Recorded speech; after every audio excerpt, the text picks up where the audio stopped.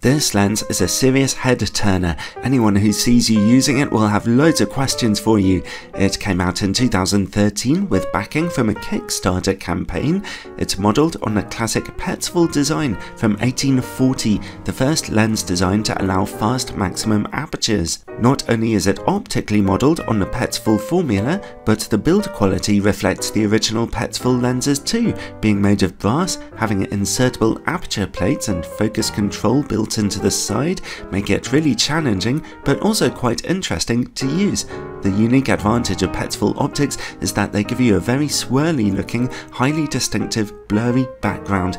On a full frame camera, the bokeh whirls around your subject in an otherworldly way, but you have to pay for this with terrible picture quality in the corners of your images. Check out the link in the description to find out more.